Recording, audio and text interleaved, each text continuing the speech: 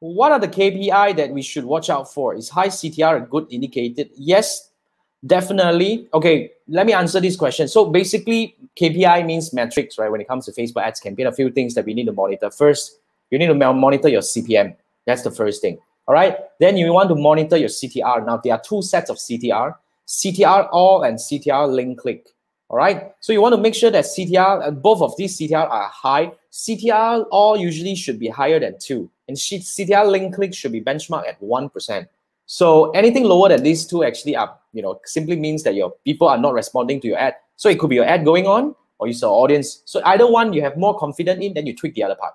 Now, the next thing is your frequency. Frequency is the indicator whether your ad has hit into fatigue, so-called stage. So if you have very high frequency, then you either want to reduce your budget and all these kind of thing.